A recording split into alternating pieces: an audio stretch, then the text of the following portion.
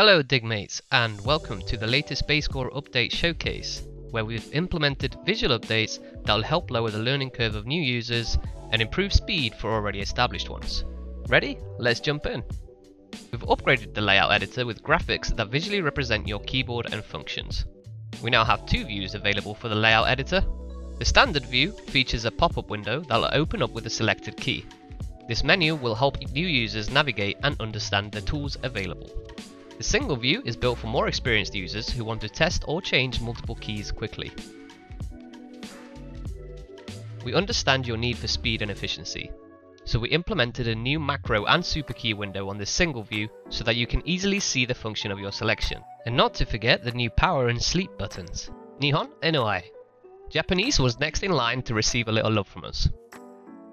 We've added Japanese language key picker support with specific keys and more language-specific keys in the special drop-down menu.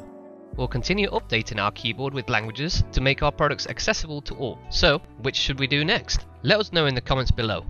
We understand that creating macros can be confusing, so we wanted to ensure that the UI equally served new and experienced users.